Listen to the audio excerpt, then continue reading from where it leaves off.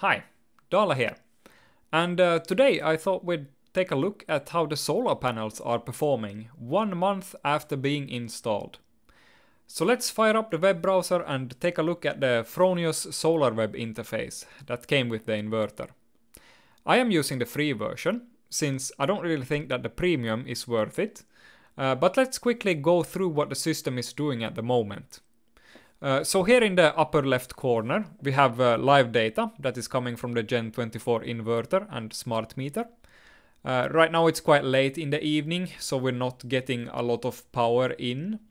But the weather has been quite sunny today. We can also see some weather stats here.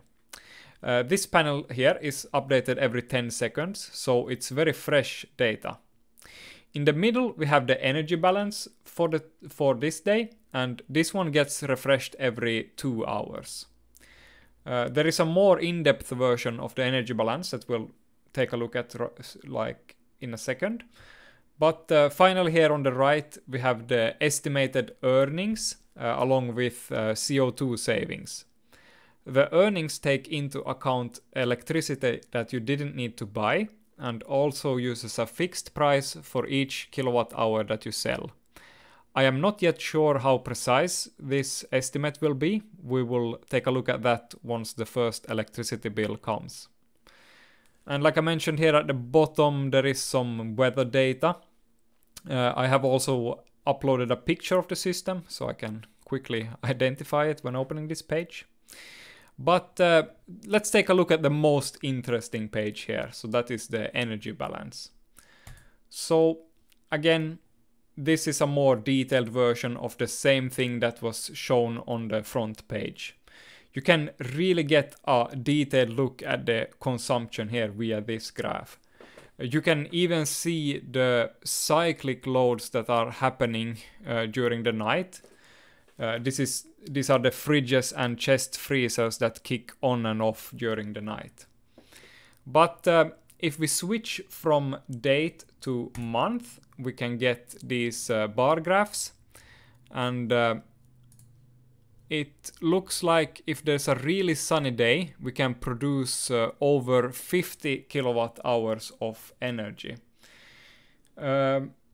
So if we take a look at the total page, the system has, during roughly 1 month in production, we have generated over 1000 kilowatt hours.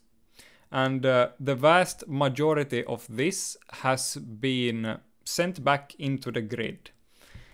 And there is nothing wrong with that from an ecological perspective. Like we're helping Finland's electrical grid become more green. But if you want to maximize profit and return of investment, then you should try to consume everything that you generate. For instance, you can add an electrical water heater, you can add a battery bank or something else to achieve this. We'll take a look more in this later on in an upcoming video. It's really addictive to look at this data. I mean, I'm browsing this data like every day and taking a look at what the system is doing. There's also some other stuff in here.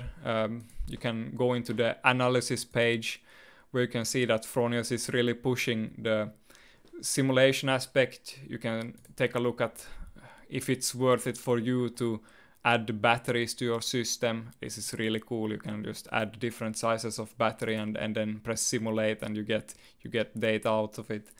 So yeah, this is amazing to look at. I didn't think the system would be this involved. But I think that's enough for this video. We will do more videos on this solar system once we get even more running hours on it. But yeah, coming later this year. Dala out.